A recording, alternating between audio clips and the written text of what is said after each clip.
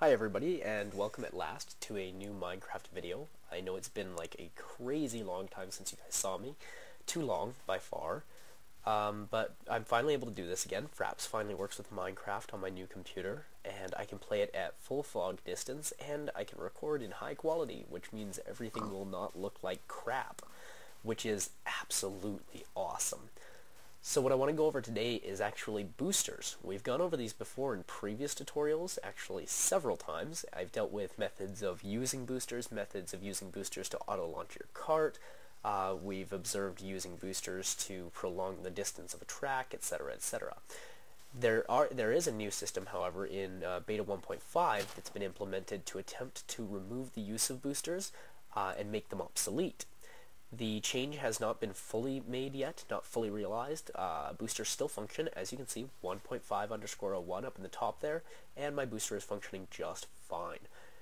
However, Notch has introduced a system, or I believe Jeb introduced the system. Notch may have had a part in it, I'm not 100% sure. Either way, there are two new major pieces that we want to look at today. There's actually going to be three things we look at, but two new major pieces of track we're going to look at. We're looking at the powered rail and the detector rail. We'll also be looking at redstone repeaters. To make a powered rail, you need gold, 3 pieces down each side, just like that. And then you will also need a stick in the middle and a piece of redstone in the bottom. That'll give you a powered rail, 6 of them for that set of tools. For a detector rail, you will need iron down both sides, like a standard rail. But in the middle, instead of a stick, you use a pressure plate, and in the bottom middle, a piece of redstone. That'll also give you 6 detector rails. The other thing we'll be dealing with is the redstone repeater. You need 3 pieces of solid stone along the bottom to build that, 1 redstone torch in the right and left, totaling 2, and a piece of redstone in the center, and that will give you a redstone repeater. I've already got 64 of them, so I'm not going to bother adding any to my stack there. I've got lots. Just going to collect my materials back here. Alright, so the sun is going down, but you guys should be able to see now because of the high quality with my new computer, so we won't have any issues with nighttime anymore, which is going to be marvelous. The first thing I want to discuss is the powered cart track. There are 2 states for this cart track. There is powered and unpowered, and we also will discuss the most efficient ways to power and unpower them. For now, though, I'm just going to put a redstone torch beside it. You can see it lights up powered, and I'm going to place one over here that isn't powered. Just going to place it right here and drop a couple torches to make sure you guys have a nice, clear view of what we're doing. Just like that. Perfect. So, what I'm going to do here is I'm just going to attach some track to each of these. There are actually some glitches in 1.5's track system, so you just got to kind of work around those. That's what I'm doing right there. That's why I had to destroy that piece and rebuild. I'm going to place a cart up there, and then I'm going to do the same thing here. I'm going to place a piece of dirt. Whoops, that is a torch, not dirt. Dirt is different than a torch. Wow, really? Twice? Anyway, I'm going to go ahead and just place like this, and like this. Now, you might wonder why I'm doing this. The wonderful thing about the powered cart track is that when it's powered, it will boost a cart that comes to it in the direction that it's already headed. So that one got a boost and went off. However, a cart coming to it, an unpowered piece, will be stopped in its place. I usually recommend having 2 of these if you're going to use them as a braking method, because if a cart is going pretty fast, it can sometimes slip over the first one. The second one's going to catch it for sure, though. So if you're going to use it as a braking method, just be sure to have 2 of them. So I'm just going to go ahead and push that cart back up there. Now, you'll see that these can receive power from any source like that. Basically, any way that anything normally can be powered will allow these to be powered. So unpowered is brakes, powered is gas. The thing is, we want the ability to be able to power a stationary cart as well. That's very important, especially to somebody like me. I build a lot of roller coasters. I have fun with that. The way we do this is we just have the stationary cart would start here on this powered piece. For now, I've got it unpowered. It will be powered. Place a block on one side, and then you also need to put 3 more. Whoops, I missed. 3 more, just like this. I'm just going to place you guys a new torch so that you can see clearly still. 3 more, so you have a total of 4 in a row. The reason is that unlike boosters, which in 1 to 2 squares will bring a cart up to really, chicken? In 1 to 2 squares, they'll bring a cart up to full speed. You stupid chicken, get out. Get out. Out. In 1 to 2 squares, booster system will bring a cart up to its full speed capacity, which is well beyond the cart's speed limit of 8 meters per second. These guys here will never take a cart beyond the 8 meters per second, and so it will always be within the speed limit, and they also require 4 squares to bring a stationary cart from stop to a full 8 meters per second. It accelerates a little bit off of each square. And so having 4 of them is how we reach it. I'm assuming then by the math that it's probably like 2 meters per second boost from a stationary cart for each one. A little bit less because it's getting faster, and it gets less boost as it's getting faster. The math is a little bit complicated. I don't do very well at math. So what's going to happen here is if I power this one, the cool thing is that these will actually transfer power to each other as well. So they'll transfer power to any touching squares as well. So when I power this, boom, sends power just like that. The cool thing is that if I can use this to extend power off further. But the thing is that if you want to use it to extend your cart's travel time, the recommended distance is every 25 squares.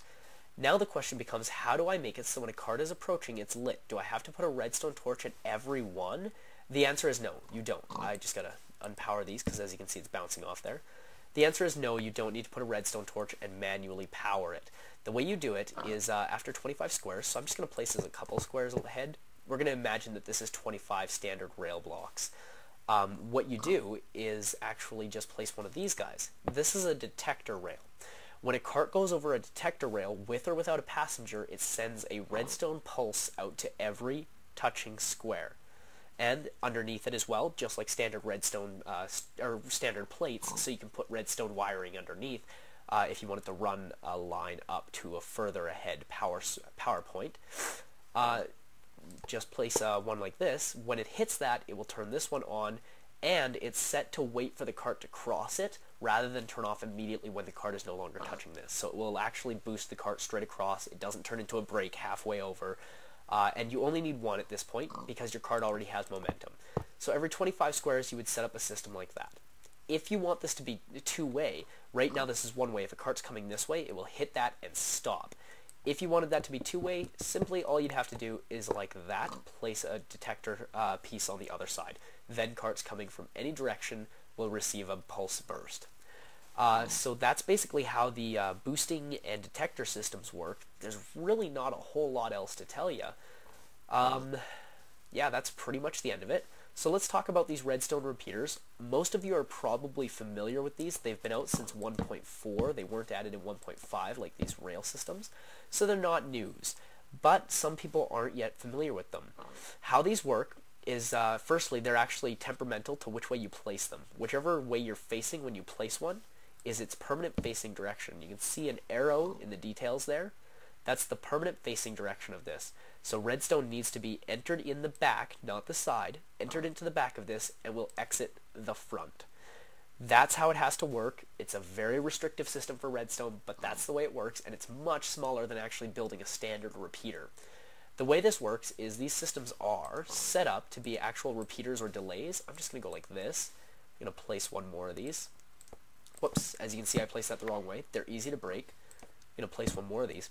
Now the way these work is with the first setting, how they place default, they're simply extenders. They would extend the redstone the extra 15 squares. So once it's gone 15 squares and reached its limit, you place one of these and it will extend it, just like building a standard repeater. What we can do though is if we right click on these, it will change to position 2, and these each have 4 positions total. So we'll change both of those to position 2.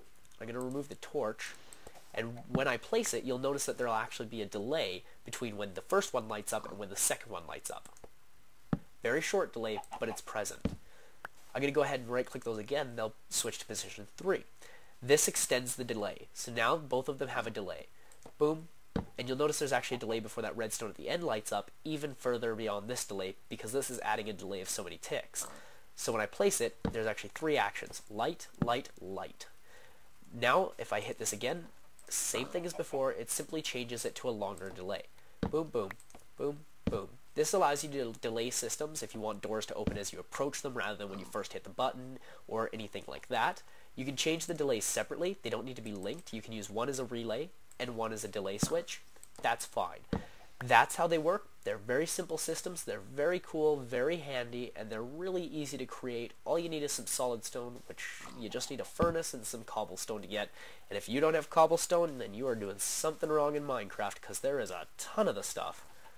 That's pretty much it for today, guys. I've covered everything I wanted to show you guys. So you guys, next time I do a video, it's going to be more about game survival and kind of more about the game itself. But until then, just have fun in Minecraft. Hey guys, so this little excerpt here is actually going to be recorded after the video that you just watched. I forgot to I wanted to go over the main pros and cons between the two different types of boosting, and I didn't really go over them. So just in this little bit here, I just want to do a quick discussion here. I've only got a couple minutes. Basically the big disadvantage, let's discuss the standard booster system that most players use first. The main disadvantage here is pretty bloody obvious, its size. This thing is huge. Even when you build a smaller one, the more efficient ones, the more space economic ones, it takes up anywhere from 2 to 24 to 100 blocks, depending on how big of a system you're building, how powerful of a boost you want, and how reliable you want it to be, and how long you want to wait between boosts. So depending on the system that you're building, there can be a lot going on in a space. The other thing that sucks about these, and animals here are proving it, they're really unreliable. They can be stopped by anything. They tend to stop on their own, and sometimes when you load a map, they don't start the way they should, and so you have to go through and reset a bunch of boosters yourself, and that just sucks. Now, with this, the other issue that I have is that with these booster systems, you just run into too many unreliability problems. I find that sometimes you don't get boosted, sometimes you get stopped instead of boosted the wrong way, etc., etc. I love these systems, don't get me wrong, they've done me well for like the year that I've been playing Minecraft. These new systems, they have their disadvantages as well. Let's discuss the main advantages of this system first. The big advantage of this system is that it's existed for a long time. It works well, and it can bring a cart in a matter of 2 to 3 blocks above the cart's speed of 8 meters per second. So it actually brings a cart to an extremely high speed, allows it to travel for great distances. Now, with this guy here, the main cons are the fact that it doesn't bring a cart above 8 meters per second. It will only ever bring a cart to 8 meters per second. So that's a little bit of a disadvantage. It means your boost doesn't go as far, and you have to place one of these setups every roughly 25 blocks to get the maximum boosting capacity.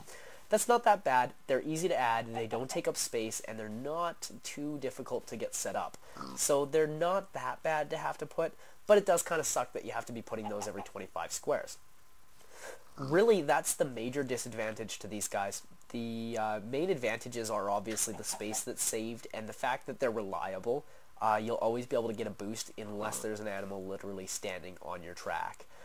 So you're always going to be able to rely on a boost, and the cool thing is that you can effectively use these as braking systems if you need to at any point. So if you want to bring a cart to a stop at any particular location, you're totally welcome and capable of doing that.